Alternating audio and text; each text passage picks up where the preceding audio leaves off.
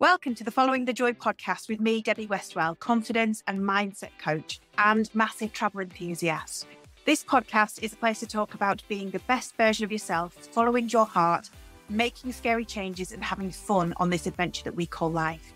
I'm your biggest cheerleader and I want you to know that it is never too late to start over and make a life you are excited to get out of bed for. So let's go and get following the joy. In this episode, I am chatting to Ananda Purebuddha. She is a spiritual mentor and has her own Dreamweaver Method, and she's got a Facebook group as well that everybody needs to join. She basically helps people weave their dream life. Now, some of the concepts that we talk about in this might feel like they're a little bit beyond your reach. They might stretch you a little bit, but I encourage you to definitely listen. It's such an enlightening conversation. She is such a beautiful, enlightened soul that I think she's way further than me down the path of spiritual enlightenment. But, she shares with us about a soul contract that she had with her first husband and how, that dissolved, but just at the perfect time. And, she also kind of shares that you can see emotions as well as feel them. So if you struggle feeling emotions, she gives us some hints and tips as to how to go through that process of kind of seeing the emotion and dealing with it. We talk really, really deeply about kind of being part of the bigger picture. She shares about her journey, that she's now traveling the world wherever she kind of gets the feels that she needs to go to next. And so she's been everywhere. She's traveled the States. She's gone to Sedona. She's been to New Mexico. She's traveling the ley line, basically. She's traveled a lot of the UK.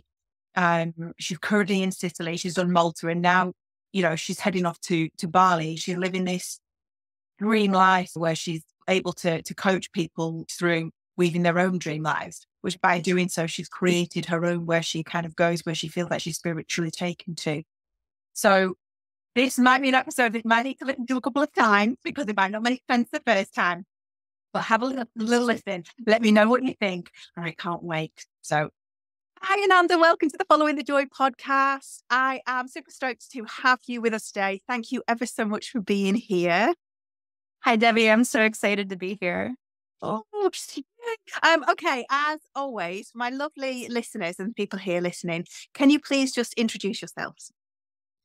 My name is Ananda Purebuddha, and I am also Dreamweaver Coaching on Instagram, and the Dreamweaver Method is my group on Facebook. I have a background in psychology, a master's in ecopsychology and pedagogy, and I am an energy healer and an enlightenment teacher. Wow, I've already got questions. I just love your energy, but okay, let's go on. You've got a degree in psychology and ecology and... Yeah, ecopsychology and pedagogy. So in the relationship between the earth and the self, and then how to teach about that relationship. Oh my goodness, that's amazing. Okay, so is this something that you've always been into, or is it kind of something that you've fallen into later in life?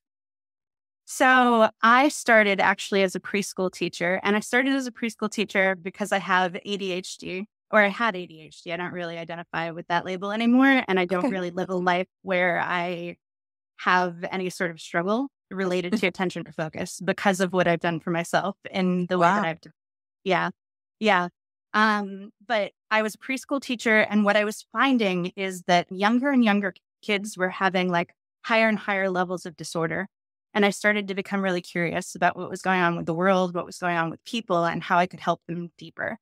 And so first it was psychology. And as I'm in psychology, I'm just sort of realizing we aren't held by this wide network. We don't have this connection to Gaia. We don't know our own hearts. And how do we open into that space of holding, of knowing of ourselves, of healing ourselves fully? And so that sort of led to the ecopsychology piece. And then I went to a hippie grad school. It was amazing. My mentor was a witch, and I taught ecofeminism. It was a Prescott College in Arizona. It's an amazing experience. You pick your mentor, you pick the person who's going to do the review for your thing, you pick your thesis.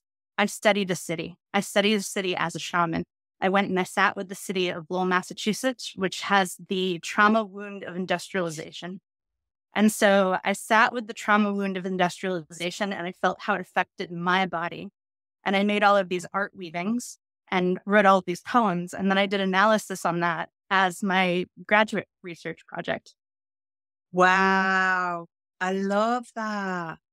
That just sounds amazing. So is that kind of where like the Dreamweaver Exactly was right. birthed out of?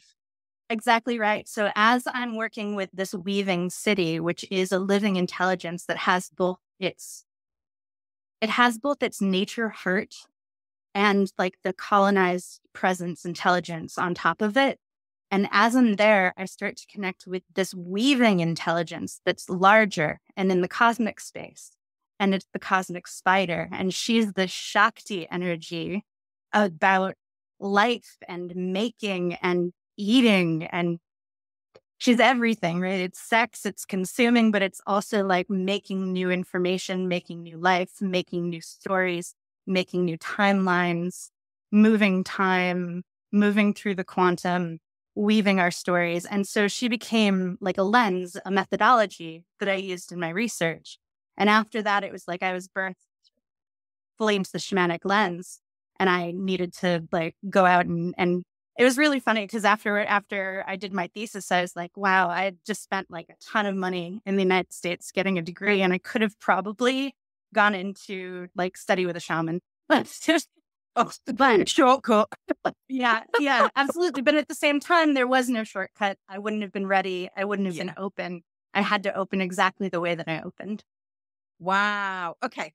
So for everybody listening who this might be the first introduction into shamanism, they might not understand the Shakti reference. They might have listened to what you've just said and gone, oh, holy crap, I don't have a clue what she's just said. I'm going to stop listening. Don't stop listening because Ananda will be able to hopefully help you make sense of it. Yeah. So can you kind of go back a step and Absolutely. explain it? It's like 101 dummies explain it, and then we'll get a little bit more deep. Absolutely. Shakti is the feminine life force energy of reality. Shakti pairs with Shiva to make reality together. Beautiful. Yes. It is the yin portion of reality is another way to think about it. So if you're familiar with yin and yang energy is directed. It is focused. It is active. Yin energy is passive. It's receiving, but it's also chaotic. And I've always loved this metaphor of the gardener for the interchange between yin and yang, because in the garden, you have to be everything. You have to be the one who pollinates. You have to be the one who births. You have to be the one who makes the judicious decision to kill something so that something fragile can grow. And those are the spaces where the yin and yang envelop each other. So when you see that symbol of the two shapes going together, and then there's I think they look like sperms. I'm going to say it. I think they look like two shapes of sperms going together. Yeah, absolutely. And then they have there's the white dot and the black dot and the white. And those are the places where they embrace each other and create more space for each other and have their own expression of each of those energies. Beautiful. And I've also done like a podcast on like masculine, feminine energy, which kind of touches on that, and that we have it all inside us. You don't have one or the other. You kind of need to find that beautiful balance between them, and then your life's in a state of flow, kind of in a way. So yes, absolutely. Okay, so at this point, you'd like left teaching completely, had you? And then was it immediately that you set up your Dreamweaver method? So that's been unfolding. So I've been working on I worked on my own theory of magic that was based on our relationship to the living world. So just sort of like bringing everything that I had done already together. And I'll talk a little bit about shamanism right now. So shamanism is work with spirits, and it's connecting to the world through journey.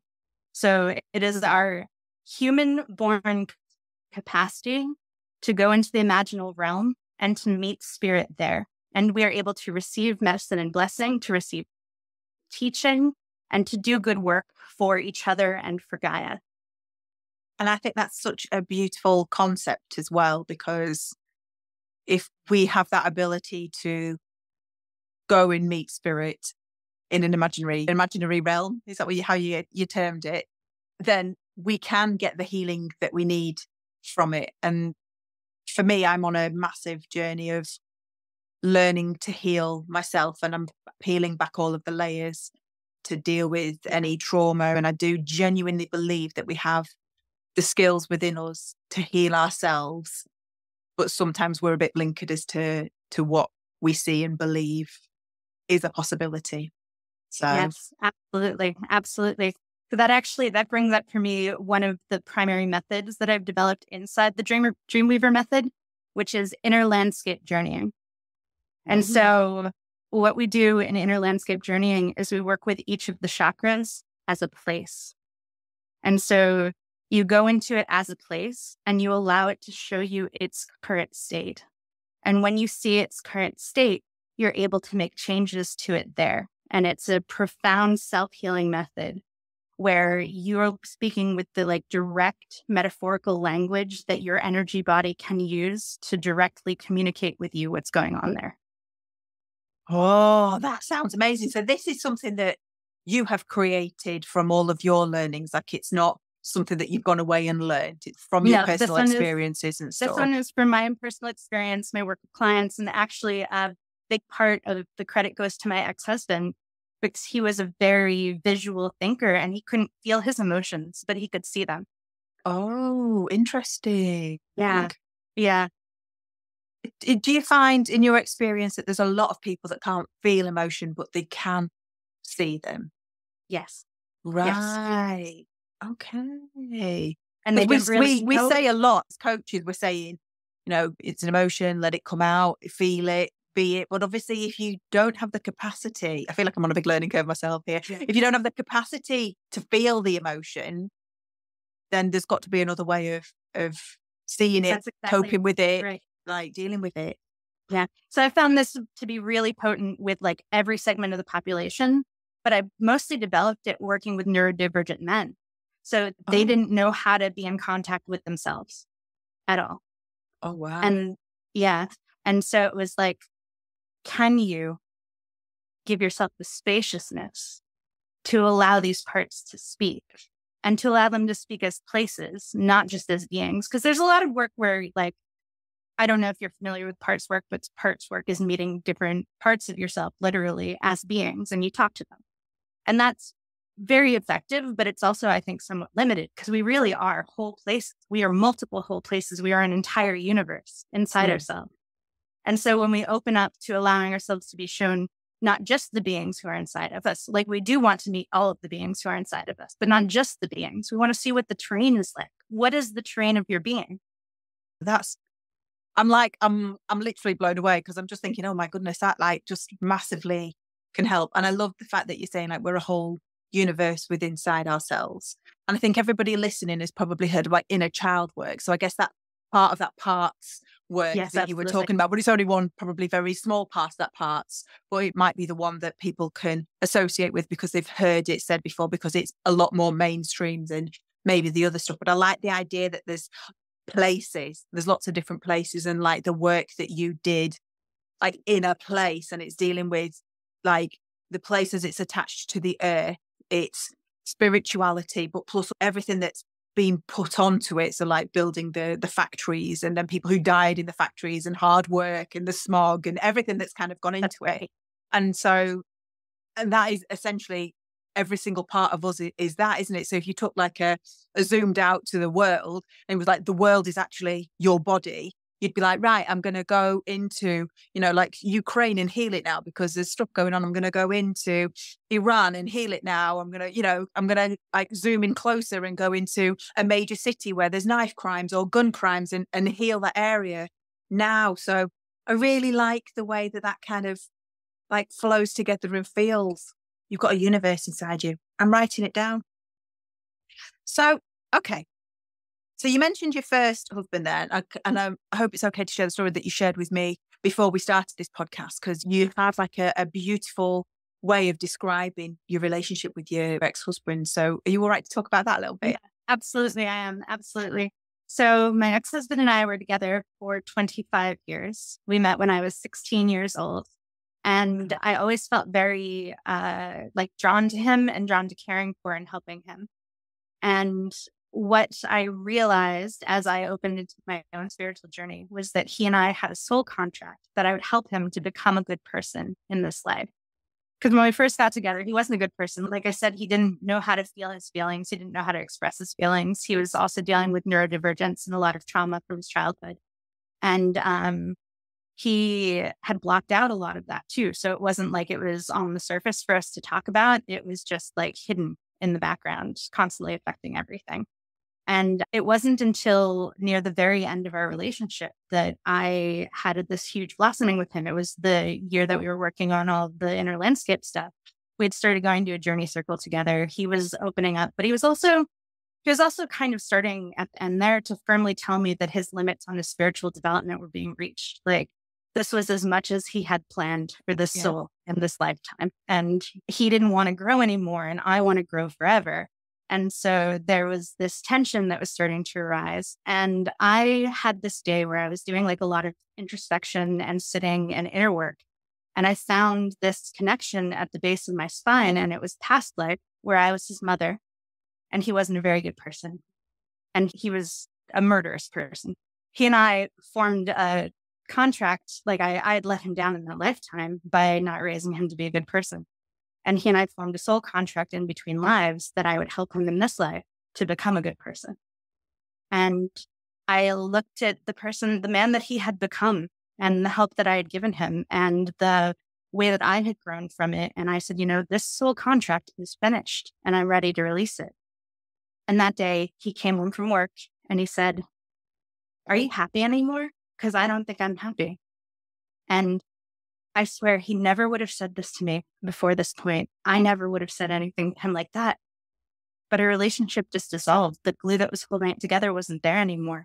And we were loving and we were present and we were patient with each other. And it did hurt because we had so much familiarity and so many years of supporting each other.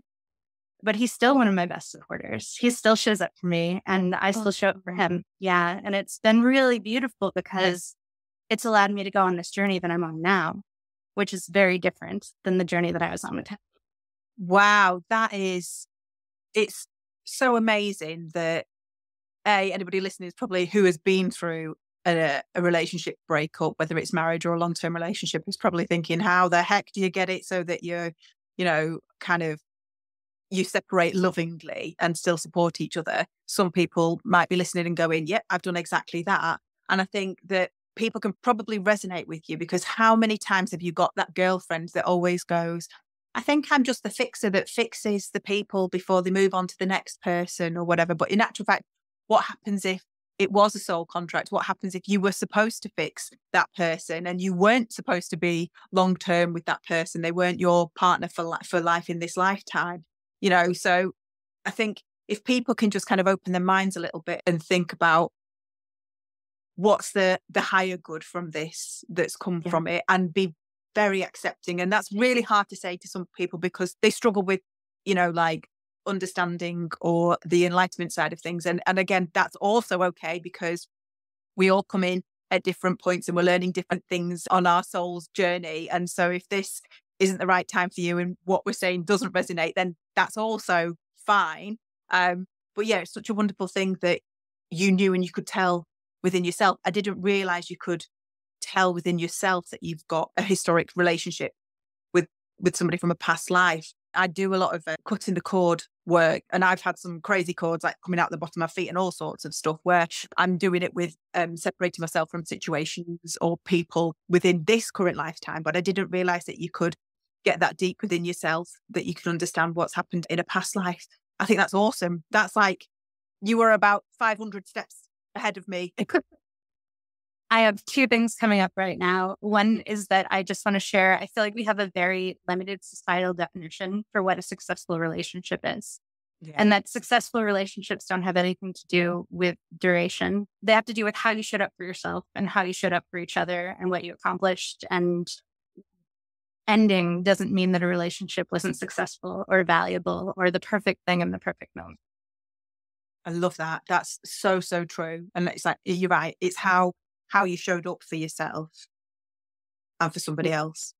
Yeah. Yeah. Yeah. And it's okay to let things go that either you've completed that are no longer serving you, that your highest good. And it doesn't have to be pigeonhole it into this perfect little box of 2.5 children in the white picket fence. And because that's what keeping up with the Joneses and all the neighbours are doing and, everything. And you can be on your own journey. Right. Yeah. You have a blueprint that you're here to actualize. And sometimes your relationship can have done the piece that it was supposed to do for that blueprint. And that's really what happened for me is like, I'm a Sagittarius sun, but I'm also a Libra moon. So Libra is all about partnership. Sagittarius is all about adventure. I was living in that Libra moon actualization, being the best partner that I could be, but I was disregarding my Sagittarius sun. I was not living in my adventure. I was not living in my open-hearted pursuit of what I wanted from this life. Wow. Well, you're definitely living in adventure now, aren't you? Because you're talking to me from Sicily. Yes. But you've obviously got an American accent, so you're from stateside. You've been in the UK for a bit. You've done an awful lot of travel, and you've just told me you're off to Bali. Yes, So Bali's next. I'm just going to be like you've travelled lots, and is it just you felt called to do it? So the way that I put it energetically is that I have a gold dragon who rides with me, and they want to circumnavigate the globe. They want to go. Thank you. They want to go to the sacred sites and receive the activation there. And they want to flow the energies from these sacred sites together. So my current partner and I, we met in Arizona and we went to Sedona first. And it was during an eclipse a couple of years ago, really big one. It was really beautiful. And we did this profound just healing work with each other, so much so that it was almost hard to get to the vortexes. But we also went to the vortexes while we were in Sedona. And then we were in New Mexico and we went to Taos and we spent a month in Taos, just sort of receiving the energies there. And then we did a road trip where we hosted two people who were interested in what we were doing and what we were teaching. We went back through Sedona and across the Mojave and up the California coast. And yeah, it was amazing through the redwoods and into Portland. And we hosted a little retreat in Portland. And that was beautiful and really wonderful and special for the three people who came with us. 2 people on the road trip, 2 people on the retreat. And then we did a little stint in Canada where we went to some Indigenous sites that also had really profound, powerful activations. And then we went to the UK and it was amazing because the UK is so small. And what we did in America was so big, but there's so much power and energy. It's no wonder that there's a billion cunning folk in the UK. You're all connected to these. Yeah.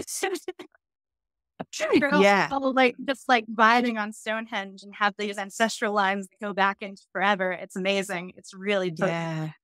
We spent a lot of time in Glastonbury. We hosted a traveling temple called the Monastery of Infinite Mystics while we were in Glastonbury. Yeah, it was really fun. It was quite a fun time. And then after the UK, we went to Malta is what we did. So we went to Malta and then we've been on Sicily and that brings us up to date. And then we're going to Bali next. Beautiful. In surrender. So I don't really know what's happening until it's happening. I kind of like that. I think some people listening would be terrified because obviously there is no plan and people like a plan. But I like the fact that you're just letting your inner golden dragon guide you to where you're going next. And for anybody listening, all of those places, I think a lot of people that listen are from the UK and you'll have heard of Glastonbury, but all of those places are very much like where all the ley lines meet. You'll have heard that, so it is a lot more like a mystical, fabulous, magical place where just lots of energy, healing lines and stuff. If you've seen any of my posts, I went to Avebury and touched one of the stones and felt like I was being lifted off the ground, which was just awesome. So yeah, I think anybody can benefit from any of those sites. You don't have to have a spiritual path that you're on. I think anybody can appreciate kind of the atmosphere that you feel when you go to those places. Anyway, I'd love to go to Sedona. Sedona is so amazing that you just look at the horizon with all of the rock formations. You're surrounded by the indigenous ancestors and these giants, and it just your heart just swells. It's so amazing. And then the cosmic vortex energy that is swirled. So it's almost bowl shaped. And it's this energy is coming from the stars into this bowl. It opens these vortexes and you can receive these amazing transmissions. Wow. Okay, so this might be a bit basic, is to put it like this, and you might just completely shut me down. But are there places that you kind of go to or visit where you feel like the energy isn't quite right, or it needs healing, or there's been a lot of trauma there or something like that? I mean, off the top of my head, I can think Auschwitz is one of those places that's probably, there's some form of bad juju, if that's what you want to call it, negative energy there. Something's happened. They say that birds don't sing over it or anything like that. But have you been to places that, and can you feel it immediately when you're in a place like that? Absolutely. Absolutely can. The places that have trauma, a lot of cities have really, really bad trauma, and it's not necessarily like a genocidal trauma, but you can feel it immediately. I've traveled Italy a little bit, and in Italy, you're at a train station and you can feel the history of the fascism there. It's not Auschwitz level, but you can like feel it in the way that the trains ran, because that was sort of the entire, like Mussolini's entire thing was based on running the trains on time. And you feel this opportunity to help lift the energy, and that you being in that place is part of this gift. And then you also feel the fact that you're not alone in doing it, which I think is one of the most beautiful things about doing this work, about doing light work and doing grid work, is that all of us are crystals in this earth grid. And as we're moving these energies, so like I'm bringing these high vibration energies, and then I come through a place that needs some sort of healing, and I brought the energy with me, and I'm here, but then someone was here last week and someone will be here in an hour. And all of us are actually working together to create this mandala that exists outside of time, that is the healing of this place. Oh, that's beautiful. So yeah, you don't even need to know that you're working in conjunction with somebody else. Just know that when you get a call to go somewhere, or you feel like you need to sit down and just touch the earth somewhere or do it, just do it, because just know that someone's been there before you, someone's coming after you, and you're all part of this kind of just continual stroking of the cat to make the cat purr, basically. Right, we're all working together. Yeah. This actually also reminds me. So part of the work that I did when I was in Lowell and receiving my shamanic awakening was I was learning how cities communicate in shadow, how wounded places specifically communicate in shadow. And it's like every shadow that's spoken is just like the shadow inside yourself is telling you what it needs as a medicine. And so like when a place is telling you the type of wound that it has, it's telling you, bring me this particular medicine. And so like, I'm trying to think of a really potent example. A lot of times, so like the industrial wound really wants nature as its like exact neighbor, right? So when you have this pollution, it wants to be cleaned. It's telling you, it's so one-to-one. It's so easy to miss, but it's also so one-to-one. When you look at the polluted river, it is speaking in shadow and telling you, clean me. I need help. Yeah. I need the right plankton. I need the right trees that are feeding into me. I need to be able to have fish swimming in me again. And look at what happened during lockdown, like suddenly we stopped polluting from a human capability. We stopped planes, we stopped polluting, factories stopped working. And there were animals in high streets, just wild animals running down the high streets that were on the news, and things were growing again. The world started breathing again. Things definitely happen for a reason, right? Yeah. This is exactly the view that I have on lockdown, is that it was actually like so many things came from it, but it was a great teacher. The teacher that it was showing us where our systems are inadequate and how easy it is for repair to come if we just slow down. Yeah, in less than a year or in a month. My little plan of life, my dream for the world would be shut down February. Do you know what I mean? Like February is the shortest month of the year. Let's shut down for February. Let's not have any flights. Let's, kind of go back to how we were in lockdown. Let's just be conscious of what we use and what we're doing, how we're shopping, our footprint, and just let the world just kind of heal itself a little bit just for a month and then crack on for the rest of the year. I don't think he'll catch on though. But if there's one thing I know about the humans, it's that you can't tell them what to do. No, I mean, how many times have we repeated the same mistake centuries after centuries after centuries? So, or maybe it's not a mistake, maybe it's just learning. I don't know. All right, okay. So if people are interested in getting into understanding more about this, where would you direct them to? So honestly, come and join my Facebook group, the Dreamweaver Method. Is your Facebook group free? My Facebook group is free. Awesome. It is right now. I'm just writing posts about everything I know about everything. I'm going to start doing some lives as soon as I have a kind of critical mass where it feels like robust to do so. Yeah. And ultimately, it's going to be a resource bank, and then that'll build into both my book and my course. And so like right Amazing. now, everything that I have and everything that I am, unless you're working with me and a coaching capacity, is being given for free. And that's because I truly believe that these are things that people should have access to. And when I Amazing. make them really pretty and put them in a little bow and I'm sending emails and all of that stuff, then you can pay what I feel is reasonable, and we'll ask for people to give with an open heart. But like, really, I want people to be able to heal themselves. I want them to be able to heal their connection to the world. I want them to have the tools that they need. And then if they need some help, reach out to me. I would love to work with you one-on-one. Brilliant. And I'm guessing, because I can tell by the personality, but I'm going to say it anyway, no question is a stupid question, right?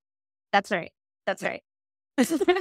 So my academic mentor used to tell me that I didn't need to go back to the beginning of the universe for an explanation. But the truth is, I will go back to the beginning of the universe and tell you how everything works with infinite patience. Oh, I love it. Okay.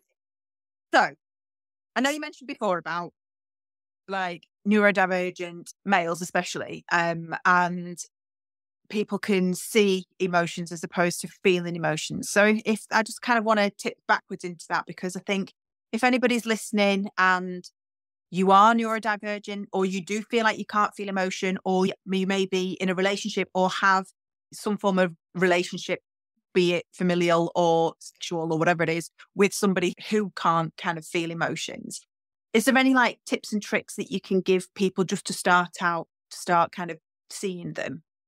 Yeah. So the first thing is just for the self and for anyone else, you want to make sure that you give enough spaciousness for whatever wants to arise. Because especially with couples, there can be sort of this like frantic pace that ends up happening where it's like, I want to know right now what you're thinking and feeling, and I need you to tell me right this second. And that becomes really overwhelming, and then nothing can arise. And then people have a tendency to shut down in those moments. And so we want to invite the spaciousness to be open-hearted enough to see what's actually there. And I also want to note that this is actually a real problem for empaths too. I used to do this to my poor ex-husband all the time because I would see the energy of the emotion arriving into him before he had time to observe what was happening. And I would start to label it for him. And none of that is fair. It's not my job. It's not your job. It's their job. They want to identify the emotion. The emotion wants to be identified by them. And so creating the spaciousness for them where everybody slows down and we say, it's okay. Take all the time you need. We give that to ourselves too. And then what you want to do is you want to move into the heart chakra. And the heart chakra is a place that you can familiarize yourself with. My heart chakra, when I first went there, was a salt cavern, and it was my protection, the salt cavern. And there was a throne in there carved with snakes, and a cavern that went down and a cavern that went up. And so it was my central column, my world tree, where I could connect to everything. Wow. And so when you go into the heart chakra, you want to observe what's there. And the thing is that for some people, this will be a hard first journey because they don't know themselves really well. But what you find there, you can tend to. And if you find that it's not easy, what you do is you create something. You create something that's safe and feels warm and feels delightful and feels delicious. And you say, well, that's my heart chakra. Oh, I like that. It's like a choice, isn't it? Like I create, wherever my safe space is. So yeah, absolutely. Absolutely. And as you go deeper into your layers, you'll want to get to whatever was showing itself to you in the first place, but just start with something safe. And then you invite whatever's going on to show itself to you. And so like my ex-husband would have like a giant black block show up. And then I would ask him to interact with it. Like, what do you do with that block? And he would be like, well, touch it. And then it would start to crumble. And he would find something inside of it. And then that something would have like a message for him or a gift for him. So it like sort of each little piece is asking to be interacted with. And amazing. So that's the way that you unfold it, is you let it reveal itself to you little by little. by asking more questions and really interacting. And I guess also it doesn't have to make logical sense, because Not at all. our brain, when we're up in the cerebral part, is all about like, it needs to make sense. It needs to fit into some form of reality that I already know about. And I think sometimes you've just got to let go a little bit of that and just trust the process and know that nothing that you are thinking or feeling is wrong, and it doesn't have to make sense right now. And it can be, you know, that twirling tap dancer, it can be that dark cave, it can be whatever. Everything is accepted. And just kind of just be curious about it. Just go with it. Right? There's nothing in you that's wrong. There's nothing in you that's bigger than you can handle. And there's nothing in you that's actually dangerous. It might feel scary, or it might feel difficult. It certainly can be difficult, but it's not dangerous. It's you. Yes, exactly. And we, again, in our ego part of our brain, put that danger in place because it's a good storyteller of telling us this is a safe path, and we don't know what this is, and we don't go down there because, you know, I'm going to speak to this person, they're going to tell me this, and then there's suddenly this whole story has unfolded and none of it is true, but it's just trying to fill in the blanks. So absolutely, yeah, I like that. It's not dangerous. We are not dangerous. It's part of us. Oh my goodness, I literally could talk to you for hours about everything, and I'm going to kind of give you like an open floor if you've got any advice that's coming up that you feel like people need, and if you don't, then that's also fine. I just want to tell people that our wholeness is in the present moment with us, and that the only thing we're ever working on is the separation between us and our wholeness. That is very, very powerful, very strong. I love it. Oh, thank you so much, Debbie. Now, tell us again, how can people find you? I'll put everything into the show notes anyway, but if people either want to work with you one-on-one, want to join your Facebook group, just give us a brief refresh on how people find you, and then I'll kind of try and pull out all of the good bits from this episode. Fantastic. All right. I'm Ananda Purebuddha on Facebook. Also, my group is the Dreamweaver Method, which I think is the subtitle is Energy, Enchantment, Enlightenment. And my Instagram is Dreamweaver Coaching. Oh, amazing. Okay. Can I ask you a personal question before I do this? So Ananda Purebuddha, is that what you were like born with, that name, or have you changed it on your path? So I would love to tell this little story, actually. So I was born Amanda Leach. And when I was in kindergarten, there were two Amandas, and they made two hats for us. And one said Amanda and one said Mandy. And my last name was before the other girl's last name. And I just trotted up there and I picked Mandy.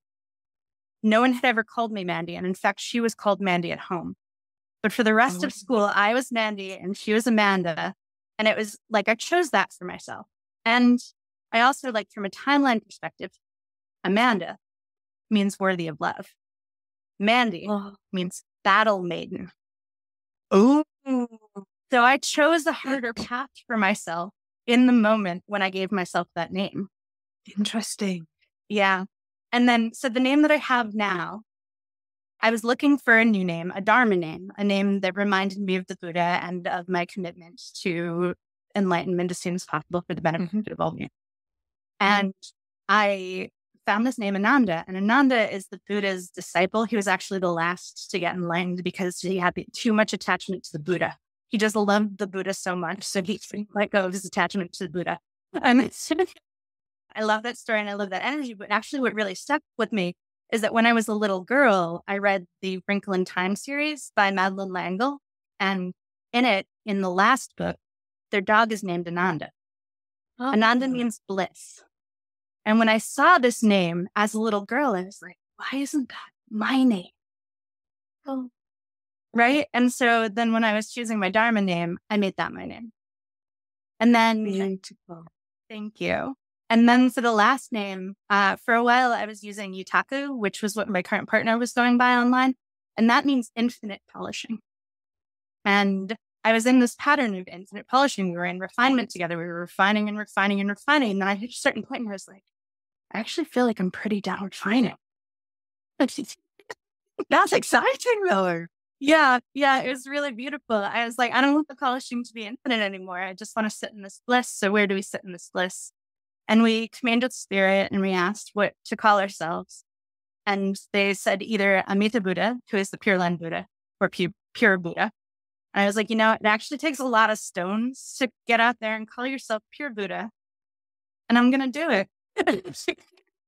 I love that. That's such an awesome story. And it does take some. And I love it. And you have got them. And you have been the battle maiden. Yes. Yes. I know you bliss. And I love that. That's awesome. And like, so again, for anybody who's listening, you mentioned Dharma a couple of times. So if anybody's listening who doesn't know what Dharma is, it's kind of like your soul purpose and calling, isn't it? Is that how you would describe it? I specifically usually mean the Buddha's Dharma. So okay. Yes, Dharma is your soul's purpose. And the Buddha's Dharma is that it's all emptiness. There is no self and nothing exists at the present. Which is beautiful. Okay. Thank you ever so much. I'm going to try and pull out the takeaways from this because I think there's so much. And I think also this might be one of those episodes that if you've listened to it and gone, what the heck just happened? You might have to listen to it again because every time you listen, you're probably going to hear something else, especially when we were talking about terms that maybe you've not heard before or you're not familiar with. And so once you've listened through and maybe got to grip with the terms, if you listen again, you might then think, oh, right. Okay. Yeah. I understand now. We're going along. Okay. So number one, you can see emotions as well as feel them inside you. And obviously, Ananda gave us a very great description of how you can do that and going into your heart chakra. Number two, you have a universe inside you that's accessible anytime. And I love that. Number three, trust that you are part of a bigger picture and you don't have to understand the end why. You just have to just do, if that makes sense. Like that part of that. If you're here to heal, somebody's been before you, somebody's been after you, you are part of the bigger picture. And our wholeness, number four, is in the present moment. And I just think that's so powerful. So everybody listening, go ahead and follow Ananda. The links will be in the show notes. Get onto Ananda's Facebook group. No question is a daft question. Oh, I feel like we might have to do follow-up episodes because this is just awesome. And this is so much fun. Everybody needs to kind of learn this stuff at their own pace, obviously. But Ananda, thank you ever so much for spending your time with me. I really, really appreciate it. So many such a beautiful soul. Thank you ever so much. Thanks for listening today. I hope you enjoyed that conversation as much as I did. And as always, any links or anything mentioned will be in the show notes. If you haven't connected with me already, I'd love to meet you. So come find me on Instagram at Debbie Westwell. You can always slide into my DMs and let me know what you thought about this episode. Or why not join my Facebook community, the Alchemy of Self-Care free community. You can also find out how to work with me at debbiewestwell.com. If you like what you hear, then please follow me or hit the bell icon. Share with somebody like you who would benefit from listening. And if you have time, then leave me a positive review and that would be fabulous. Thank you for being your wonderful self, and I can't wait to chat next time.